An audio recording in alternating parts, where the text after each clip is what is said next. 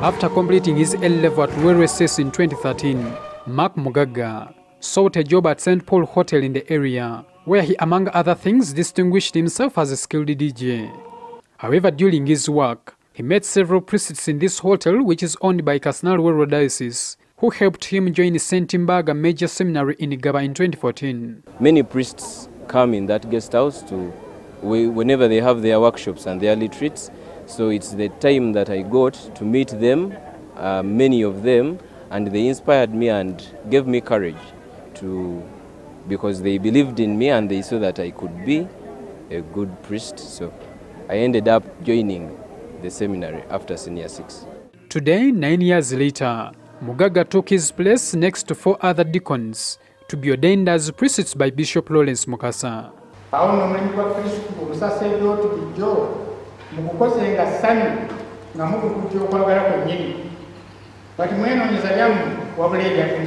Because if you see a person who was once a DJ and now he has turned into a priest, it is really an inspiration to the young people. I think that is very important, and I think he will use his background, his knowledge, and his experience to preach the gospel. Another of the deacons ordained today is a 40-year-old Anthony Chirumira, who abandoned the teaching job in ICT at Makerere University Business School, Mobs in Nakawa, to join St. Mbaga Major Seminary in Gaba.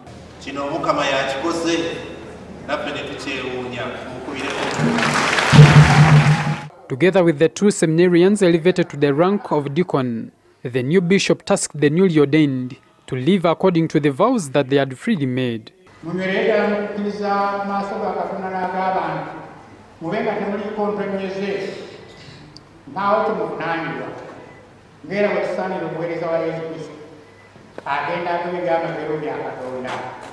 Most bishops tend to regard their first priests as their firstborns. Thus, it will be interesting to see where Bishop Mukasa posts them.